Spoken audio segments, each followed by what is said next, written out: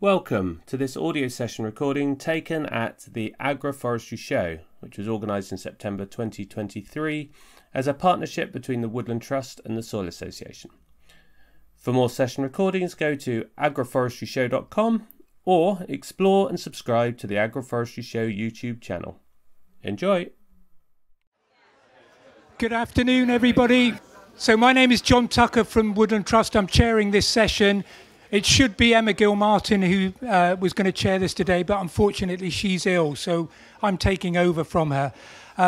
This session is on wood meadows and wood pasture, very much an introductory session to that topic. We've got two fantastic speakers here who I think are going to talk for probably around 15 to 20 minutes. So that'll leave us plenty of time for questions at the end. So without further ado, first speaker, Dan Kahn, who's a wood meadow specialist for plant life, and is going to look at an introduction to wood meadows. Over to you. Yeah, as John said, my name's Dan Kahn. I work as wood meadow specialist for plant life. My role basically involves promoting these kind of ancient, traditional, what were agroforestry systems, wood pasture and wood meadow. And I've heard a lot of great talks today, but I heard a sentence, I think it was Hannah, in the farmer-led design tent about half an hour ago, who said a phrase I just loved hearing, because I think the point of my job is to get people to think not just about trees, but about what's growing beneath trees, because when I'm an ecologist, when we're thinking about biodiversity, we talk a lot about ecosystems, and trees are just one element of a woodland ecosystem or a wood pasture ecosystem. And what Hannah said was, we planted all these trees, but before we did that, we thought, what should be going beneath the trees? And I think my life mission is to get it so that everybody who plants a tree asks that question before they get started of, I want to plant trees, these are the species I want to plant, what's going to grow beneath it, and do I need to give it a helping hand, depending on what my kind of aims are for a project. So I'm going to take a few steps back and talk quite top level about woodlands, wood pastures, wood meadows, and then Dan, I think, is going to go more into the nitty-gritty of practicalities. So first question, what is a woodland? What do we mean when we're talking about a woodland? There's a picture of a woodland. We know it's a wood because it's got lots of trees. Seems like a very obvious question, but actually it's quite an interesting answer that we have a specific legal definition of what constitutes a woodland in a UK context.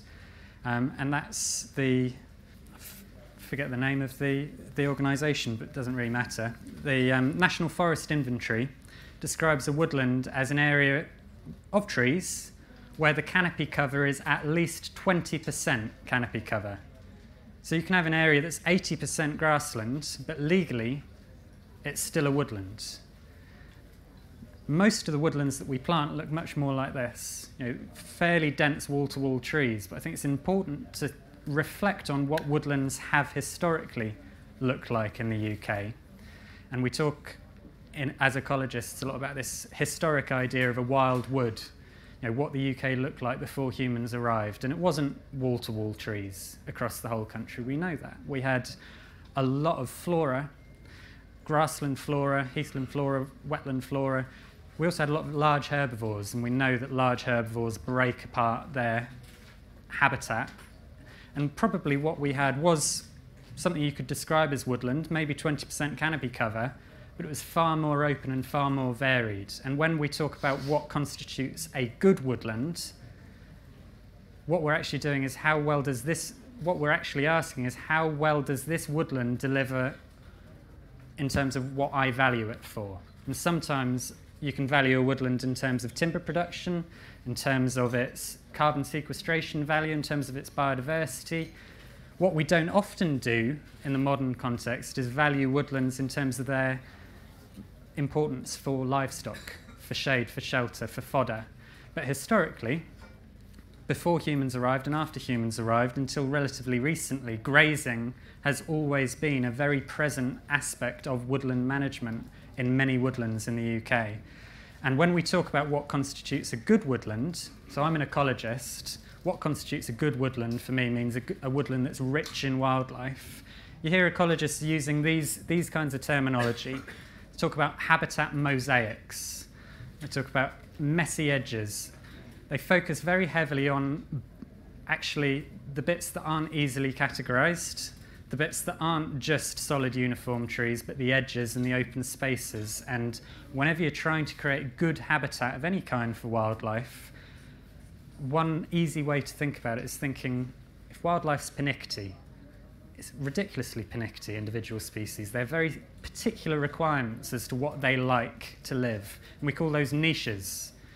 If you have a woodland that's very uniform, there are some things that might do very well, but the variety of niches is going to be quite narrow. If you have a woodland that's very varied, if it's a habitat mosaic, you're going to have a far broader diversity of conditions that supports a far higher diversity of species. So, moving on to wood pasture, a wood pasture is a wooded area at the broadest possible level that is grazed.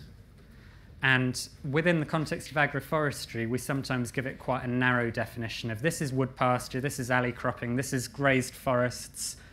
But really, they all fall under a far older definition, and that's a wooded grassland or a grazed wooded system.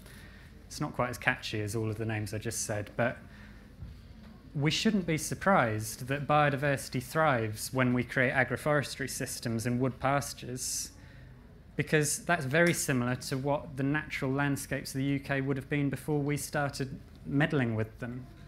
So we're quite lucky in the UK. We do have quite a large proportion of Europe's wood pasture resource, but we have lost quite a lot as well. We've seen a lot of areas like this. So you look at this, is this a woodland or is this a wood pasture?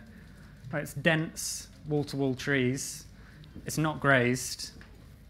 Legally, it's a woodland, but actually you can see that there are some trees that are much bigger, that used to be open-grown trees, that are suffering from very young regrowth of trees that's actually, in the long term, is another example, killing the open-grown trees, because this is a wood pasture where management has lapsed.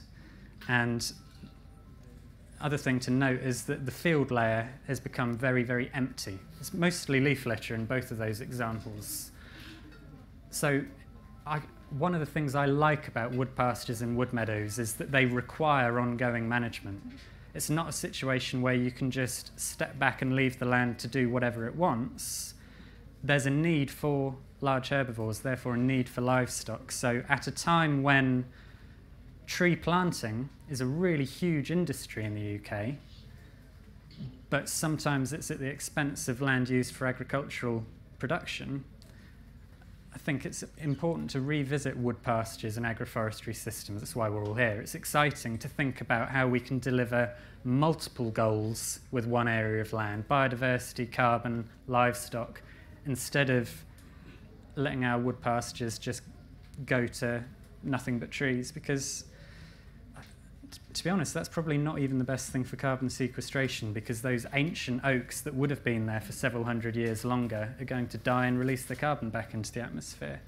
Here's another example of a degraded wood pasture. Sadly, a lot of our wood pastures in the UK look like this. It's overgrazed.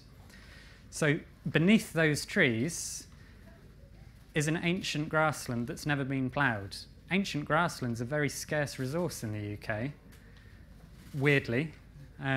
We know we have a lot of grasslands, but most of it's relatively species poor. This, if it were managed differently, could be a spectacular grassland. But when we talk about wood pasture, which isn't a term we really used until the 1970s and 80s, it wasn't a term that people in the UK used at all. We looked at areas like this and we said, oh, that's a bad grassland, or that's a bad woodland. We weren't valuing it in its own right. This is an ancient cultural habitat in the UK. It's spectacular, and we have grown far more comfortable with the term wood pasture over the last few decades, and we recognise that those ancient trees do have value. But sometimes we forget that what's beneath the trees is also very interesting, not just from a food production perspective, but also for biodiversity. Here's an example of both things happening either side of a fence. So on, I don't know if it's right or left for you. For me, the left side of the screen is very overgrazed. It's lost species diversity. This is a wooded grassland that a few decades ago would have been managed as one unit. Now one half's overgrazed, it's losing species diversity. It's increasing, you can't tell from the photo, but there's ragwort, thistles, nettles, docks invading that grassland because it's overgrazed. On the right-hand side of the fence, we've got an undergrazed system where the grassland is becoming increasingly coarse, invaded by bracken, but it still has a lot of botanical diversity. It's got bluebells, muscatel, wood sorrel, wood sage, sweet woodruff, yellow rattle, a really nice fusion of what we'd call woodland flowers and grassland flowers. You'd be pleased to know that at least one side of that fence is being restored. So a hay cutting and grazing regime has been implemented. So the other side of the fence is still getting invaded by weeds and overgrazed, which is a shame. So why is wood pasture special? For me, obviously those trees have spectacular value, but it's not limited to that. It's the fact that a wood pasture system is inherently a habitat mosaic. It's nothing but messy edges. The whole thing is a transition that's not easily defined as woodland or grassland, and therefore fits that ideal for biodiversity of supporting a variety of niches. Unfortunately, when you plant woodland in the UK, grazing is very rarely part of the plan, and that's not to single out the Forestry Commission as being the source of all woes. They're a fantastic organisation who've helped us a great deal. But it's standard wording in a forestry woodland felling licence and in a woodland creation grant that the land should not be used for agricultural purposes. And that removal of agriculture from woodland, for me, is one of the leading causes of the degradation of wooded habitats in the UK. We need to think in a more coherent, integrated way about habitat mosaics. So I haven't mentioned a wood meadow yet, which was the title of the talk. So a wood meadow is a very similar concept to a wood pasture. The difference is that a pasture is grazed, a meadow involves an element of hay cutting. And wood meadows and wood pasture systems have been present across the whole of Europe and the UK for thousands of years. They're spectacular. This looks very similar to the wood pasture picture, but the reason it's particularly interesting and special for wildlife is that hay cutting and collecting creates an extraordinary botanical diversity. So wood meadows are the most species-rich grasslands in the world. If you were to compare them at a small scale, say to a tropical rainforest, of how many species are squeezed into a small space, wood meadows far, far beat tropical rainforest in terms of botanical diversity. So in a single square metre, the most species-rich simple meadows that we have in the UK, so meadows without trees, might have 40, 50 species of plant in every square metre. There are wood meadows in Eastern Europe that have 76 plant species in a single square metre. They're just silly diverse. And part of the reason for that is the mixture of light and shade means that plants that we call woodland plants, because they're shade tolerant, actually they don't need shade. What the shade does is it limits competition from otherwise dominant species. So in a wood meadow or a wood pasture, over the centuries, the shade washes back and forth. Where you have shade, shade-tolerant, stress-tolerant plants establish, and then they're left behind as a legacy of the shade. And you get this mixed heritage sward that's far more diverse than something that hasn't experienced that dynamism. In a UK context, we've pretty much forgotten about wood meadows. I'd never heard of them until a few years ago. I had an interview to promote wood meadows in the UK, and I completely blagged my way through the interview. Oh, I know what that is. Yeah, I've worked with them all the time. Never heard of a wood meadow. But as I've read, as I've found my feet, actually there's quite a lot of evidence that historically we had a lot of wood meadow systems in the UK. This is an artist in the 19th century, George Clausen, who clearly had a bit of a penchant for wood meadows because he kept painting them. So, example of somebody hay cutting beneath trees in a UK context. But there are still relics of wood meadow-esque habitat present in the UK. This is a plant life reserve, Jones Hill Farm in Herefordshire. It's a traditional orchard where in between the trees and under the trees there's a hay cut taken in the summer and then aftermath grazing. It's managed as a meadow, but it has trees in it. It's agroforestry, but it's a wood meadow, and it's extremely botanically diverse.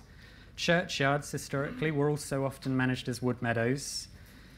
Here's a Forestry England example. So 2017, 2018, quite a lot of glades and rides were re-established within Chiddingfold, which I think is West Sussex or North Weald, somewhere down in the southeast, because that open space had been lost. And in order to maintain the open space, they realised they had to have glades that were large enough to make it safe for machinery and cost-effective for a farmer to go in and take a hay cut and remove the cuttings. And within about 2 or 3 years, nightingales, which had been present in the forest but had disappeared but were still within the wider landscape, flooded back in. There's now several pairs centred around these wood meadows in Chiddingfold Forest. So the biodiversity benefits are fantastic. But that's an example of a meadow within a woodland. So it's far simpler, but that interaction between the two habitats still exists. Uplands of the UK, a lot of our upland hay meadows used to have a lot of infield and boundary trees. I think it was Jim O'Neill mentioned earlier about around field agroforestry. Hedgerows and boundary trees are a form of agroforestry. When we had small field systems, ecologically, they functioned in the same way as an infield agroforestry system. And similar habitats exist throughout Europe. This is a Finnish example where it's very sparse pollarded trees. Trees are pollarded as they have been for the last 2, 3, possibly 4,000 years for fodder for livestock.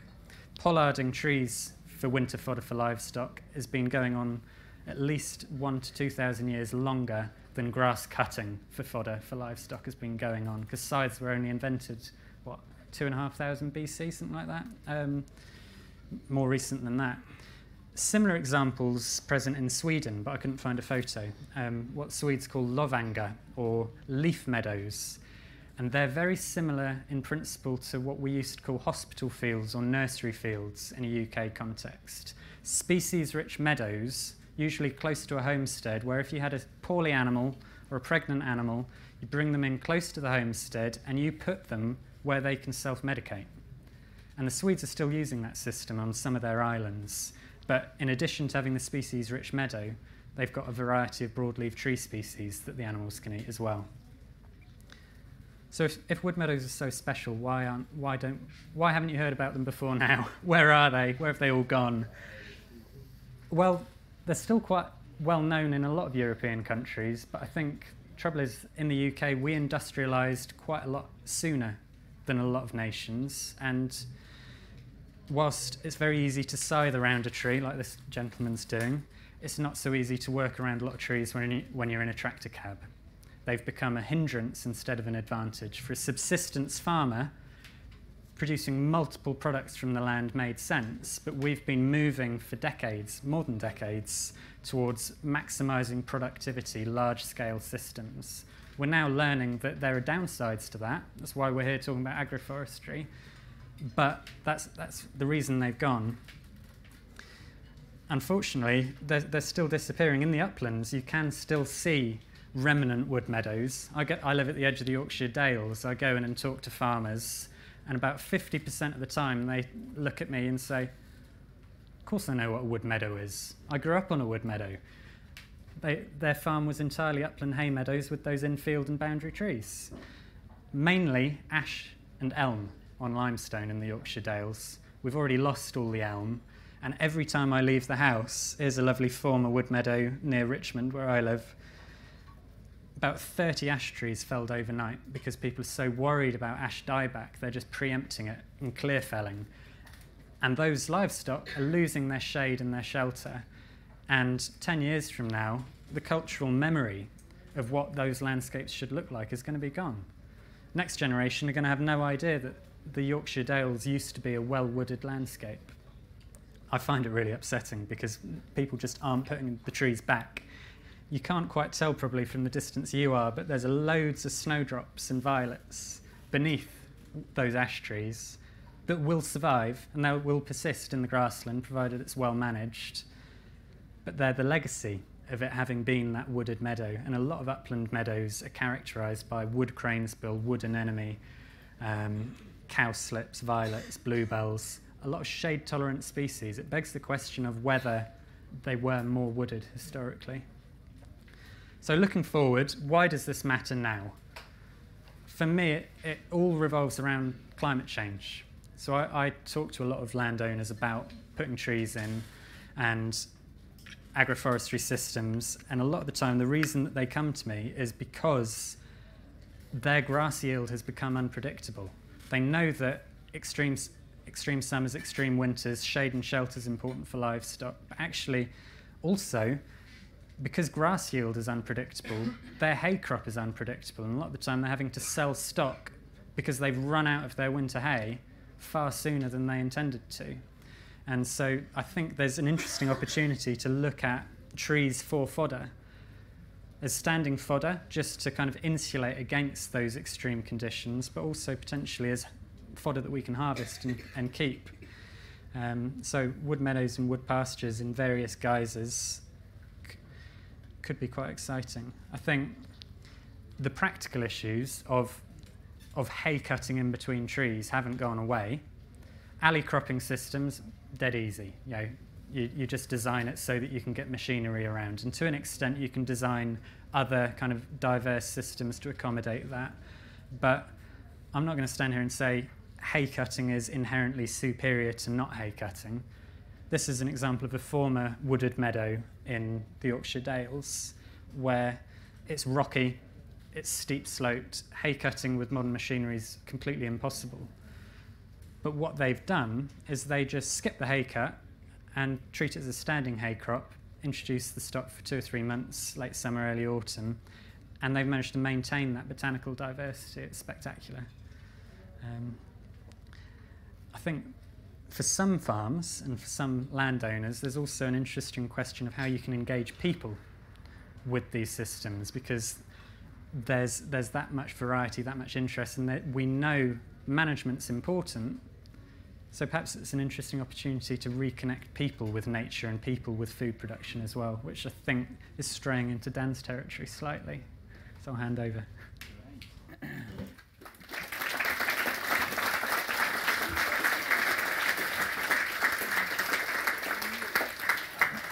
Thanks, Dan.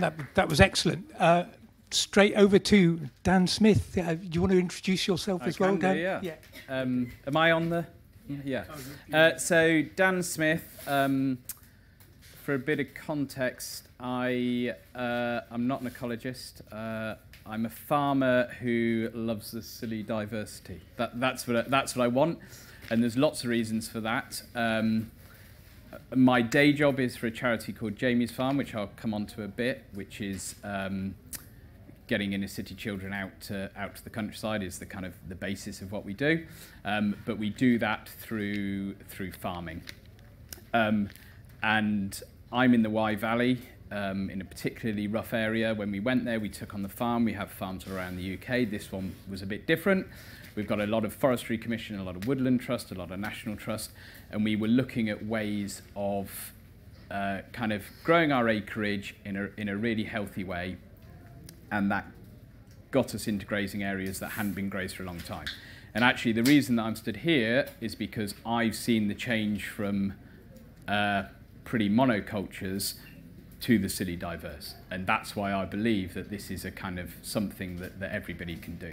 So I'm going to talk to you a little bit about the practicalities. So I don't have lots of fancy slides, but the slides that I do have tell quite a story.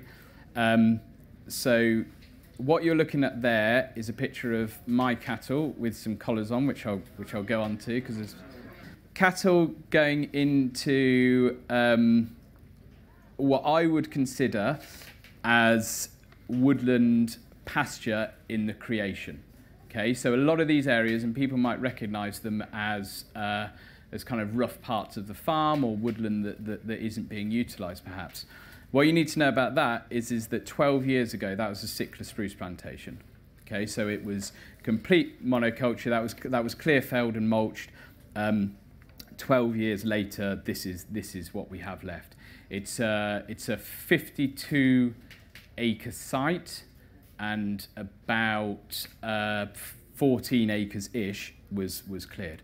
So the cattle have access to ancient woodland, to this what historically was sickler spruce plantation, and it is also an ancient monument site. So it's a hill fort. Part of the problem with this site is it needs to be cleared for the ancient monument, but also you can't really get machinery on most of it, which is another where the cattle came in. I think there's quite a difference between woodland pasture creation and woodland pasture management, and I've split them quite clearly. I think if you're going to be looking to revert back to these things, then we really need to be looking at hard mob grazing within a woodland setting. We need to be looking at scrub clearance within a woodland setting, and there are ways of managing livestock without the need for taking machinery into woodlands that can help you do that. And what I'm going to introduce you to is just a couple of kind of concepts around that, and then if anybody wants any more information, then speak to me. So when you look at a woodland such as this, for example, brambles and bracken and things like that, there are very easy methods, i.e. cutting a limb off an ash tree or something that needs clearing, that will push cattle into certain areas or push sheep into certain areas. So in that scenario, it's us managing them to create the change that we want to see, essentially. There is bale grazing, so quite an interesting concept of this of the meadow, and actually where it might not be economically viable to take a lot of big kit in to cut hay, there is absolutely a place for cutting hay to then transfer site with seed-rich hay that then you would introduce to things like bracken beds, for example, which I'll show you an example of in a minute. There's quite a lot of talk about overgrazing or overstocking. Now, if we're looking for herd impact, to kind of get rid of the weeds, if we might call them that, and allow delicates to reintroduce themselves, because generally the seed bed's there. It's just that it's so dark or so dense that they're not coming over, not coming up. Overstocking to me is a time frame concept rather than an amount of animal, a livestock unit concept. Okay, so what I mean by that is that I could put 140 sheep in this area of this tent for 10 minutes and it would be all right. Yeah. Whereas if you left them in here for 10 days, then you've got real problems. And that's what we have to do when we're looking at creation. So bringing woodland, some of the slides that you showed, back into these silly diverse situations, we need to be looking at how we're using the density of our livestock and the time frame that they're in the areas to allow us to create these mosaics. The other important thing with the picture is the genetics involved. I think a lot of the time we miss the type of livestock we're using for the situation. And there is lots of, we can use pigs, we can use horses. In my situation, cattle are better, but we need to be looking at the right animal to be doing the job that we need for the health of the animal, but also for the health of the environment. And actually, what you can't see from these cows is they're Australian lowlines, and they're about this big. So if we're talking about browse lines and things like that, which are important in these scenarios, we really need to be looking at, if we're putting in Holsteins in there, that A wouldn't thrive, B wouldn't eat the diversity and lift the browse line to here, they're they're not useful to us as these creation tools.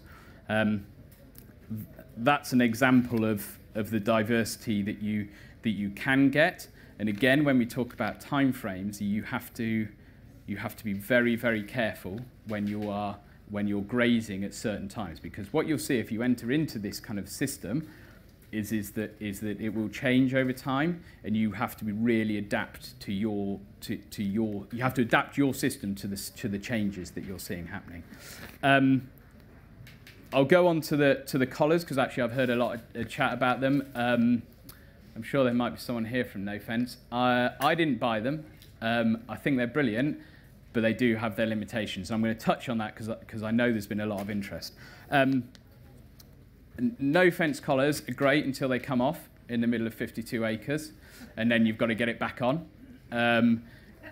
One example, again, genetics. My cattle are particularly quiet and particularly easy, so I can talk to them nicely and get a collar back on. But that's also important for the training of them. So what I would call daft cattle on these collars, you're going to really struggle. They rely on solar panels to keep the battery topped up.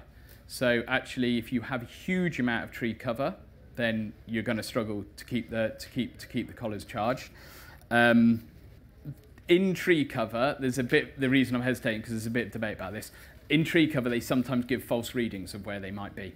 So if you're setting a boundary, I haven't seen it in action, but I've heard of it where the collar thinks that it's outside of the zone, and then potentially you have a welfare issue. I'm not 100% sure on that one.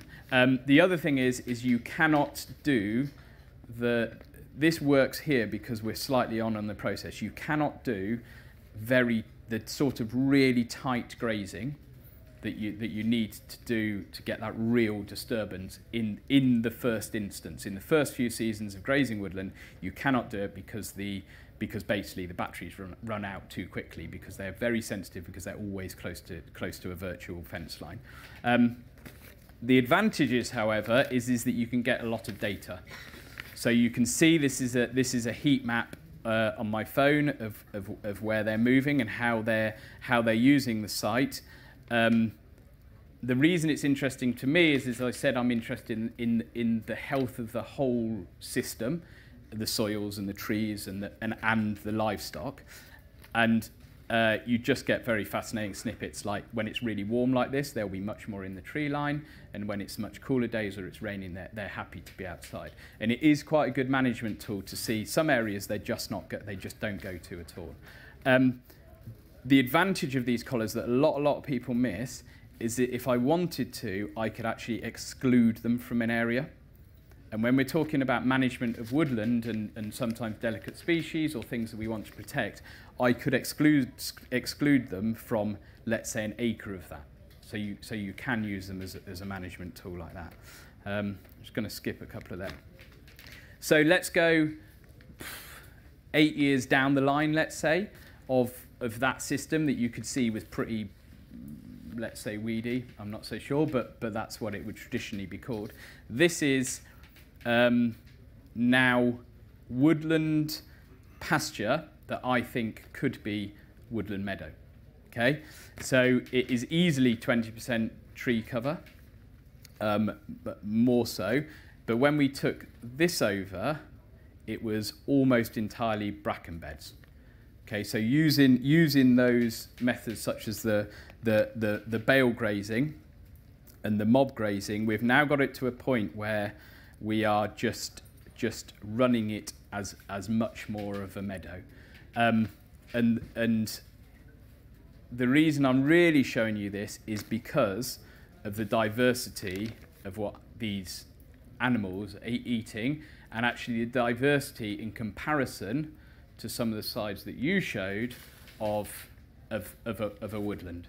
Okay, and if we talk about soil health, if we talk about animal health, if we talk about ecosystems functioning, like, to me, this within a woodland, you might actually notice in the background there, that's an ancient apple orchard.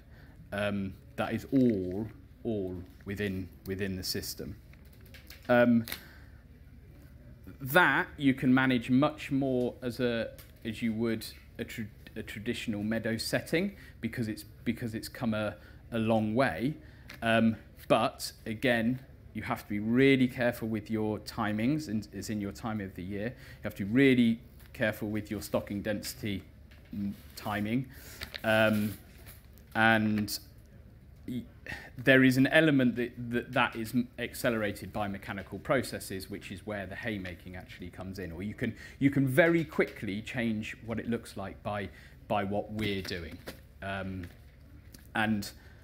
I hope that gives you some. You can ask me any questions you like about bale grazing or scrub clearance or any of those things, but it kind of brings me on to my other real passion, which is people in the environment. And we talked about historically hay meadows, hay pastures, woodland as being people focused, community focused type places. And I'm only going to touch on it briefly, but this is, so Jamie's Farm, we're a charity and we work across 7 sites in the UK, and we have about 2,500 children come to us yearly and do residential stays. And the reason I'm telling you that is because I would have had no idea of the effect of creating beautiful, diverse places can have on people's mental health, physical health, general kind of well-being, unless I've seen it in action. And if there's one thing that I'd kind of ask people to take away slightly is actually, if we're doing these amazing things or doing creations of new places and things, there is really an opportunity to a whole nother level beyond profits, beyond biodiversity net gains, beyond selling meat, that I feel is really, really important. And I think we should kind of be taking that into our consideration as our thinking framework of how to kind of really capitalise on this excitement that lots of people are trying to do lots and lots of things. And actually, it can be really, really useful. A lot of the stuff we're talking about in terms of management does take man hours. It does take to make it happen. And so, yeah, I'm kind of just a little snippet, and I'm happy to talk more about it if people want, but that kind of, that really human element of getting people back on the land for the good of the whole system as part of a management tool. Yeah.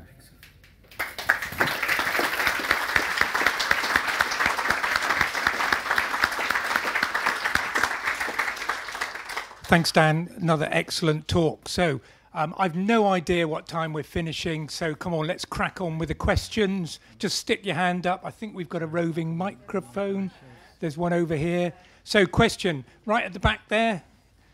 Yeah, so it's just a question about the bale grazing, really.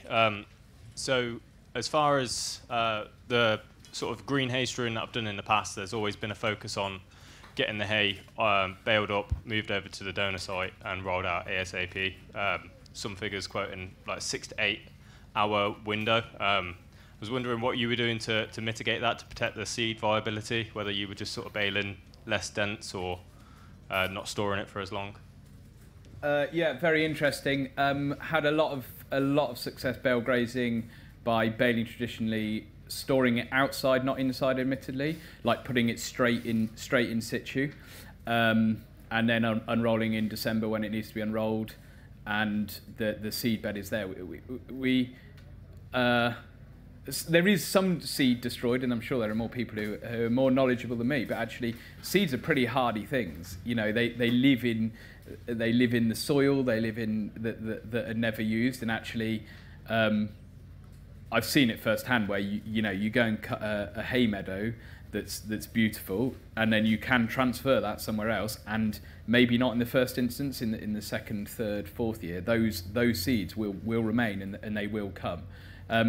The danger with it, and you have to be very careful, is that don't forget you're introducing nutrients as well.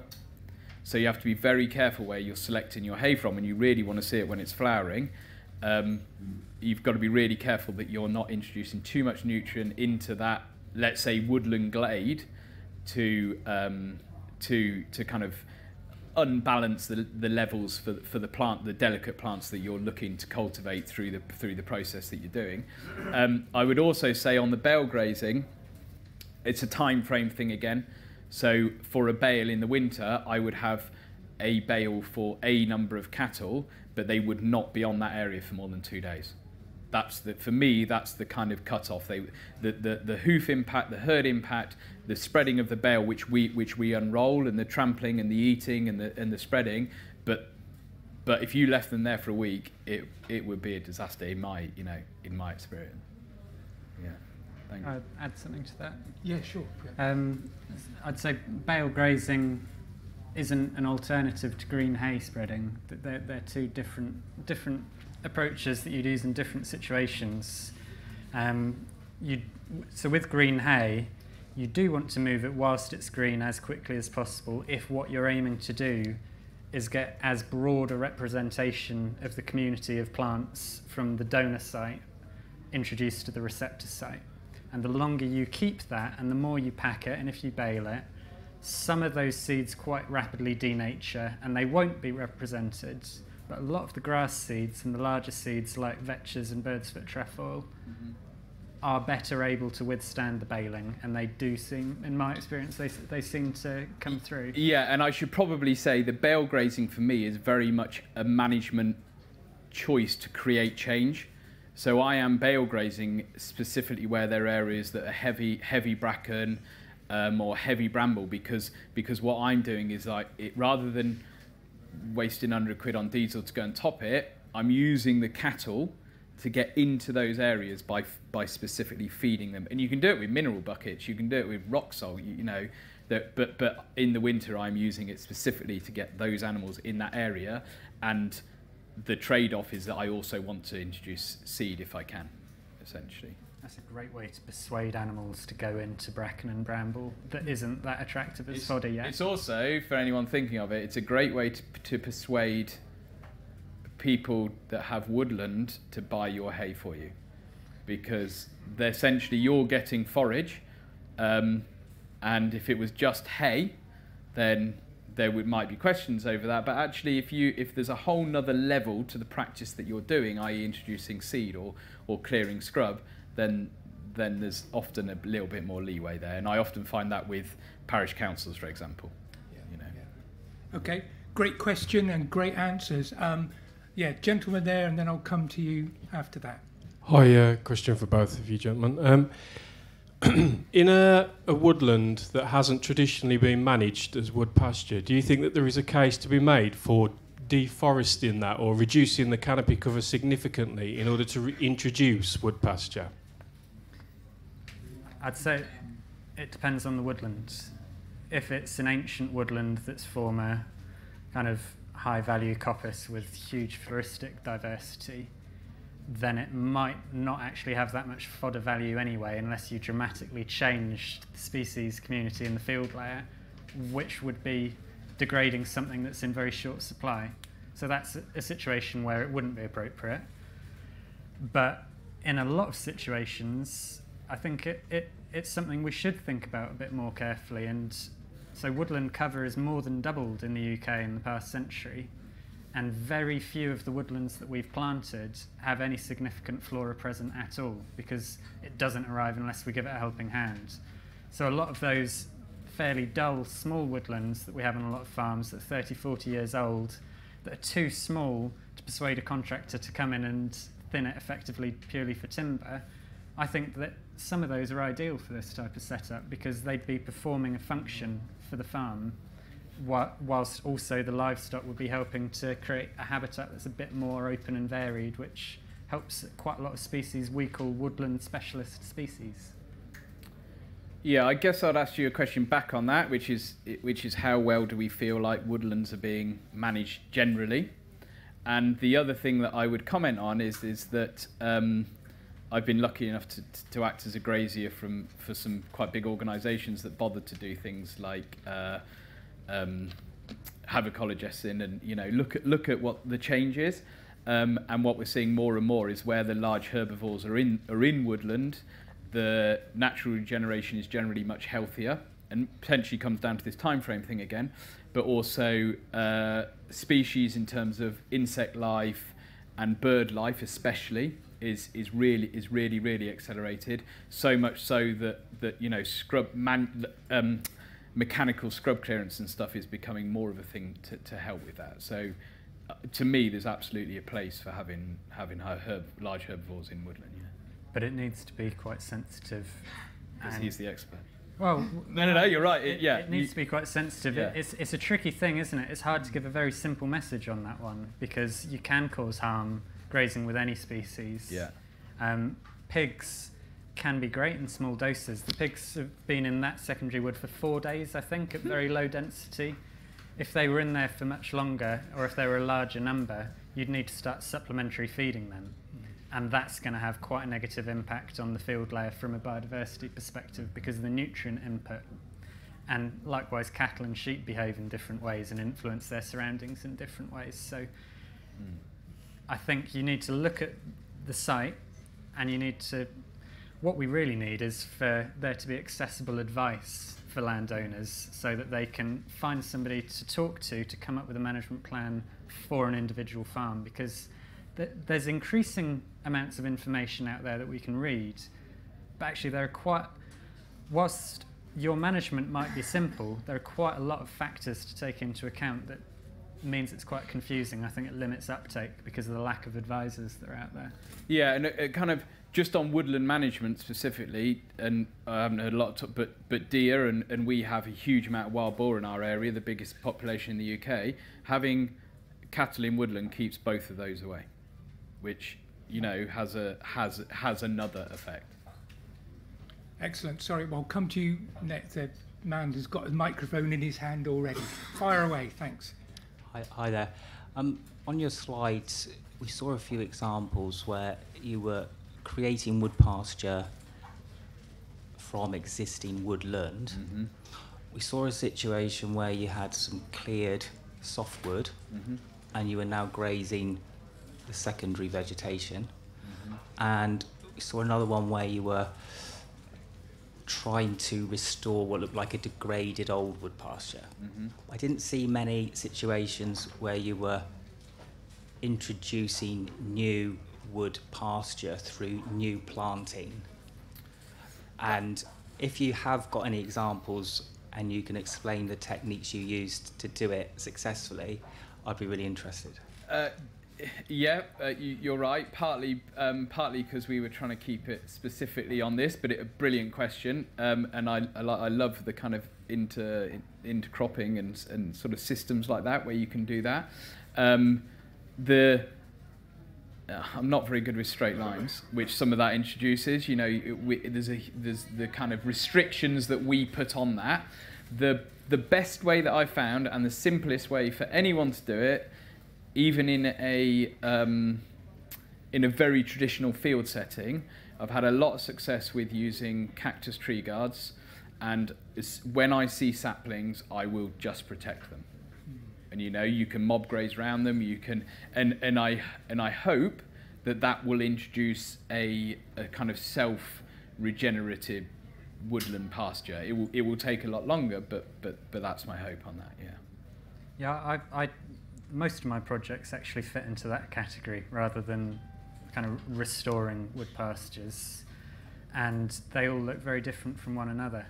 I talked a lot about traditional wood meadow and wood pasture systems, and what I should have said is that the fact that we don't have a really strict, tight cultural definition of what a wood meadow is in the UK, we should look at that as an advantage, because we don't have to make them all look the same. We can take farm by farm, thinking about practicalities of what system works based on each farmer's objectives. So some of the systems that we've worked on have been straight line, orchard meadow, timber production type meadow sites where you can get machinery in between the trees. Others have been looking to reinstate more of a chaotic wood pasture mosaic, and there's always a balance to be struck between, from a biodiversity perspective, you want it to be as varied as possible, and just management logistics and tree protection. And yeah, cactus guards are great. on a similar vein, there's a site not a million miles from you in Moley Valley in Herefordshire where they had a silage field that was kind of winding, followed a river, interspersed with lots of woodland. So a nice grassland woodland mosaic at a landscape scale where it had quite a lot of bumpy bits and boggy bits, and it was taking far longer than the landowner really wanted to take that silage cut. And they decided to restore the whole thing to meadow, but about 10% of it they've just stopped cutting. They just don't take the hay cut on that 10%. They still aftermath graze, so it gets picked up by the same animals that they'd be feeding the hay to. And they do exactly what you just described. If they wander through the site before they put the cattle in and see where are the tree seedlings, whack tree guards on them. And so by reducing the amount of time that they spend on site managing it, they've created a system that's actually more complex and in the long term is going to provide value for the livestock. Yeah. Thank you. This lady in the front here. Thank you. I was actually going to ask about how you start one from scratch, and I like the idea of the cactus tree guards. But when you're doing that, do you strip the competition grass away around those little saplings? I use my wool because it's worthless. So Your I use sheep wool as a mulch before As a I mulch. put Or I suppose you can put wood chip down. anything just to give it just to give it a bit of extra help. And if I, like everything that I'm just doing on my farm is all according to grants, so it's either going to be set aside or it's going to be woodland creation, and so I couldn't find anything like this, or a cob orchard, for example. There's quite a limited palette at the moment, but I understand that's going to change. But I could just sling some cactus guards on these fields, on my fields, and it's not going to affect my GS2 payments. But scrub wood. Provided you don't exceed 20% canopy cover, in which case you run into having to go through an environmental impact assessment with the Forestry Commission, potentially. You can introduce trees to a cropped or a grassland system, and it doesn't class as you having changed what you're doing with the land, provided you're not changing what you do with the land. It tends to go quite close to the little saplings tend to be seeded from the hedges, which means they're quite close to the hedges. Is there a sort of an integrity to leaving them where they are from a purist perspective, or should I move them into the field so that they're further away from the shadow line? I think I wouldn't want to give a kind of a specific answer across all situations to that, but certainly if you've got a system where you can accommodate a leading edge coming in from a hedgerow, having that transitional zone can be really valuable for a lot of biodiversity, because you end up with areas that you can't quite cut when you do the hay cut, which means you've got winter refuge areas for invertebrates, mammals, reptiles, nesting birds, things that are particularly suffering in the UK, like nightingale, turtle dove, are both associated with billowing edges coming out from hedgerows at the edge of fields, so that definitely can have value. What was your question before that? It was that you asked to start with. Was it about when do you introduce, like I'm doing hay meadows and I'm trying to do culm restoration, would you do that before you let the saplings go? To do with mulching. I'm also a big believer in mulching. I think it's great, but sometimes you're working on a scheme where it's 400 or it might even be 2,000 stems per hectare in places, and mulching at that scale is expensive and logistically challenging. I have worked on schemes where people have planted straight into grass, and the grass has obviously competed with the trees and reduced tree growth. But I've also worked on schemes, and one that Wood Meadow Trust set up 10 years ago, which is now managed by Plant Life, where it's an ex-arable field, extremely nutrient rich, phosphate levels between 3 and 5.5 still. Not the sort of site where you look at it and say that's an obvious wildflower meadow. And they established a stale seed bed before sowing a wildflower meadow mix. So they got the weeds under control, established the wildflower meadow mix, and then planted trees straight into the grass. No deep ploughing, no mounding, no mulching, no spot spraying.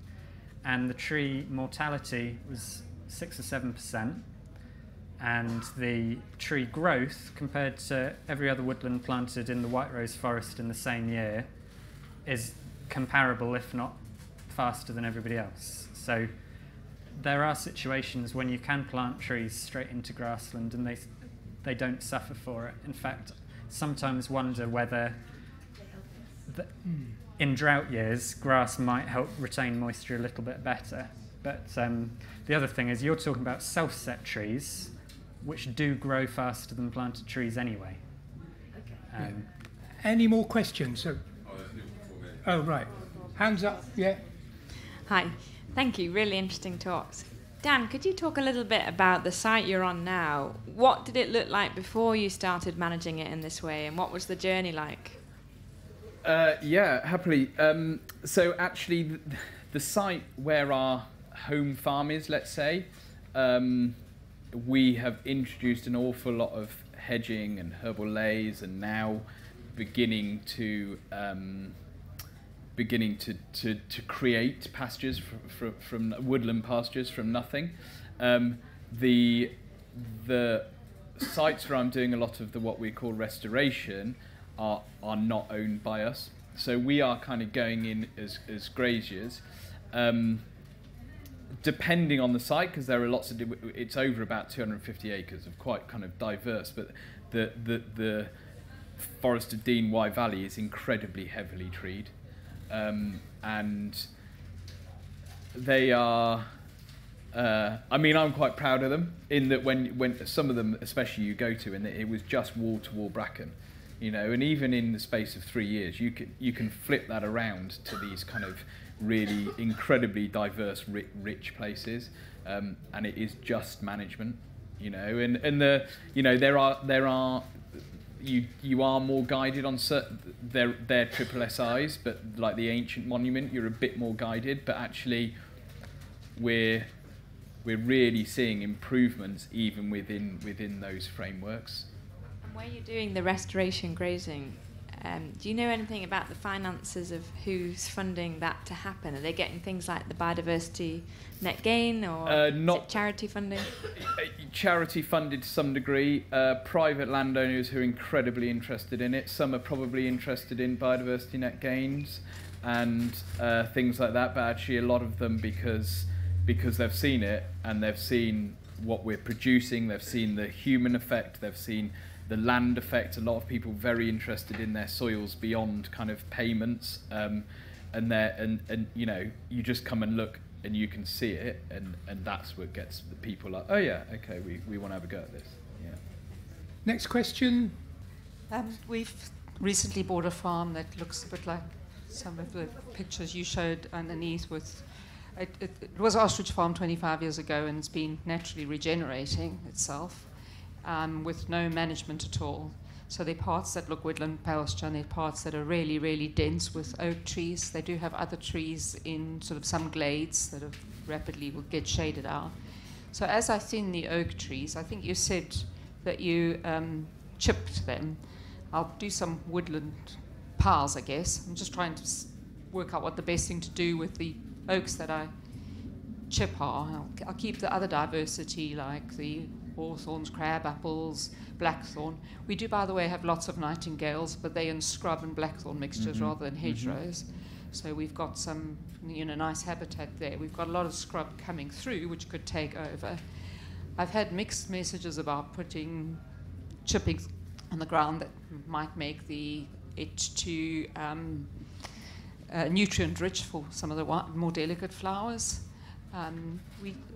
There is a huge number of deer, so we've got to reduce those. So we've got big browse lines and stuff. Sorry, I'm probably being a bit specific here.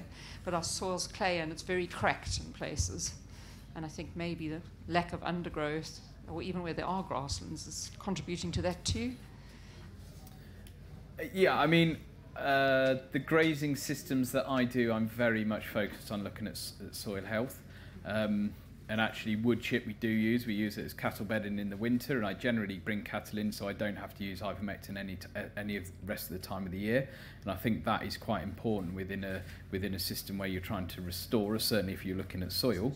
So So it'll help restore the soil. Yeah, and I would also say on that, if you have habitat, like I'm not aiming to ever create just the habitat of the meadows. I'm very interested in keeping the whole thing, and actually that's where the mob grazing really comes in, because we have willow beds that cattle would destroy, but actually because they're only there for a very short amount of time, it's more beneficial for everything. And can I graze through things like ant mounds, because we have old ant mounds and stuff, but there's scrub coming up through them, so we don't want to lose those. I mean, I graze anywhere, but that's not within the technicalities of the law, and some of these things, yeah. I'd say ant depends on the ant species, but if it's black on and yellow. Pardon? We've got some black and some yellow. Okay, so the yellow meadow ant is definitely a grassland species. It's not that shade tolerant. It does need it's kind of a classic species of ancient grazed pastures rather than meadows, because sometimes the hills have been there for quite a long time. I know I worked on a site where the site manager tried to persuade me that some of the ant hills were 300 years old.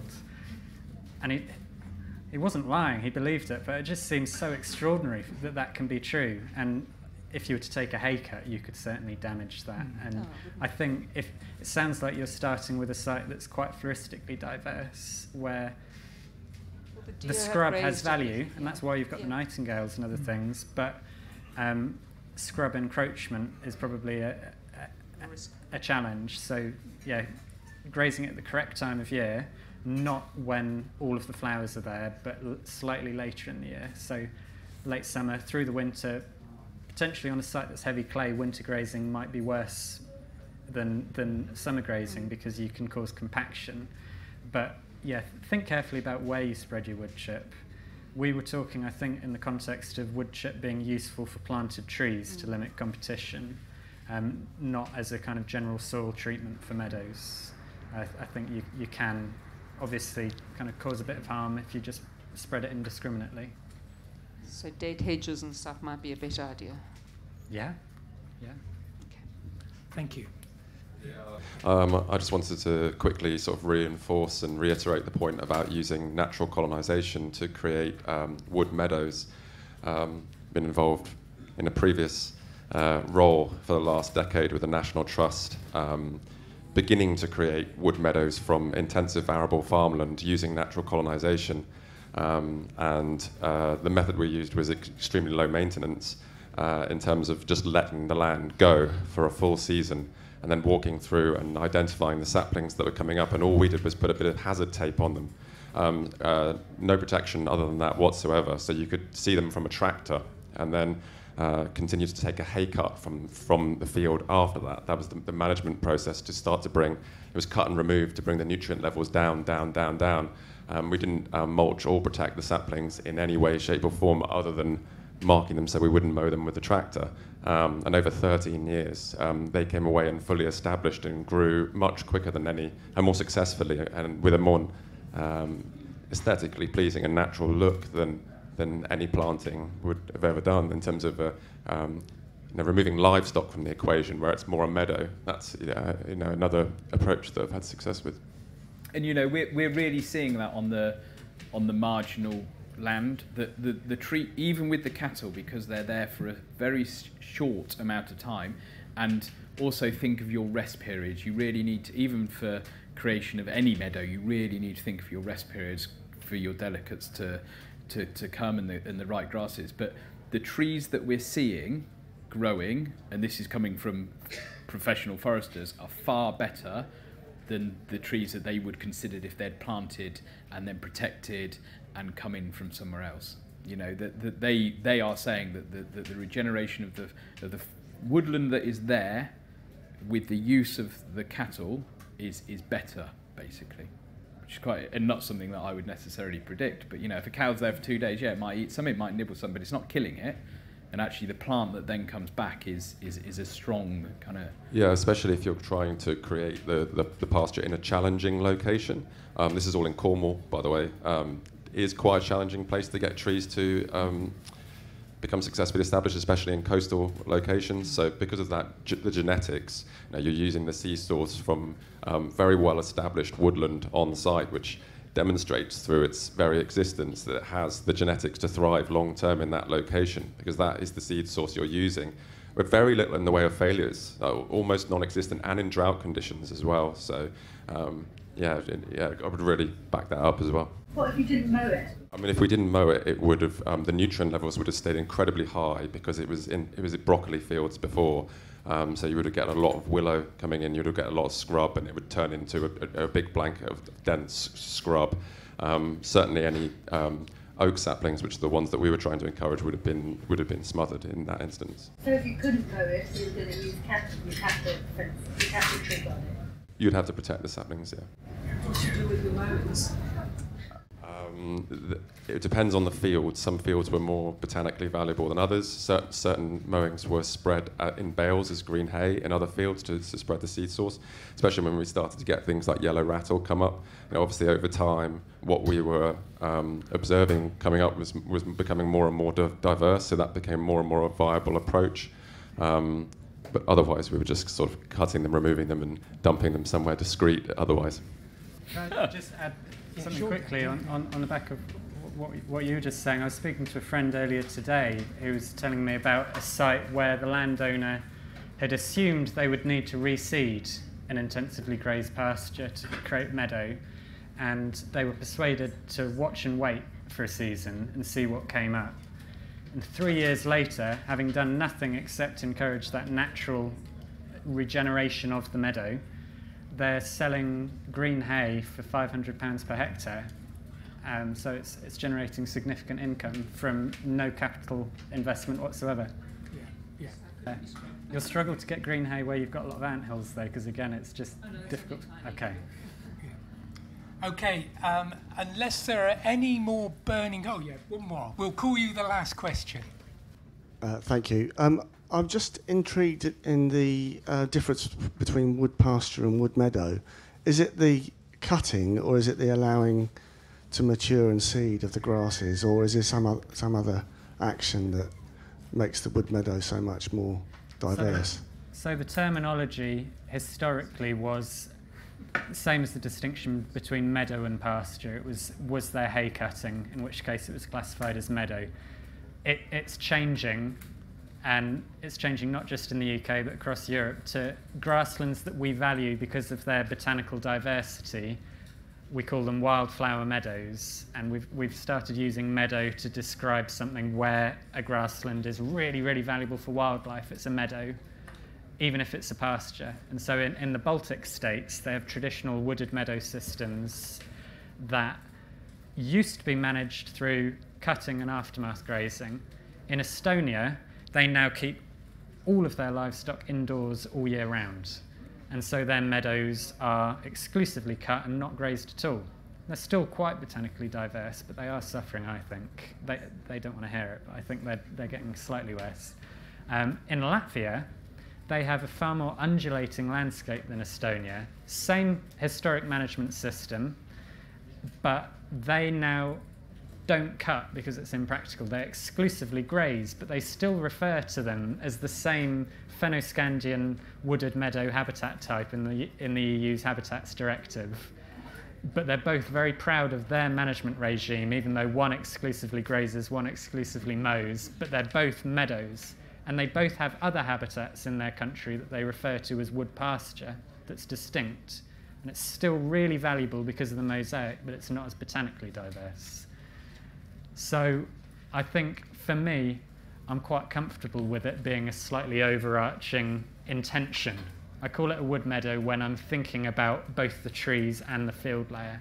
And what I'd really like to see in the UK is from both directions. When you're planning your agroforestry projects, that there's just that point where you consider, what can I do to enhance the field layer as well as putting the trees in?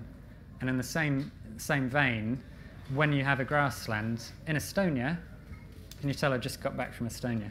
They define the value of a grassland the same way we do. There's a tick box system.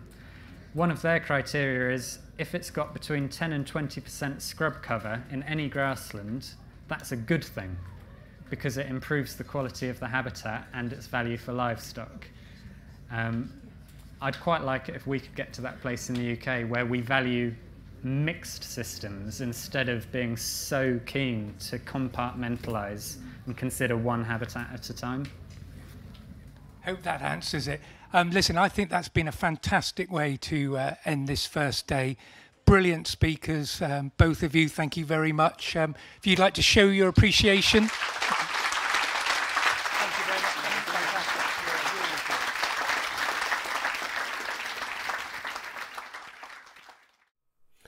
Thank you for listening. We'd like to thank our lead sponsor, Sainsbury's, and our other major sponsors, Farmers Weekly Transition, Forestry Commission, and Tilhill, and all the attendees for making this show such an overwhelming success. To get advice and support for your agroforestry project, either visit woodlandtrust.org.uk/plant or soilassociation.org/agroforestry.